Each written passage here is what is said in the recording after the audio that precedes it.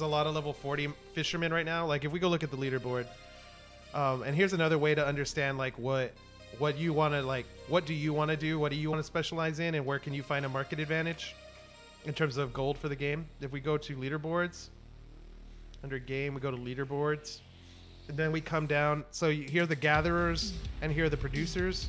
So like for each fishing, we can already see how many level 40 fishermen are there. There are almost 50. It ends with Bloodbone. He's the last one in there. And then mining. Oh no, let's leave mining last. Scavenging level 40. There are 82. Woodcutting level 40. There are 81.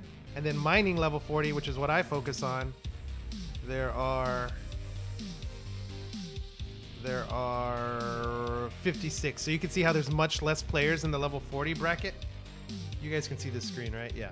So because there's a lot less players, when you think about like how many players can actually make these items, they're a lot harder to come by, which means that's why the tools are the most valuable in the game in terms of gold. And then you can also lose that gold, obviously.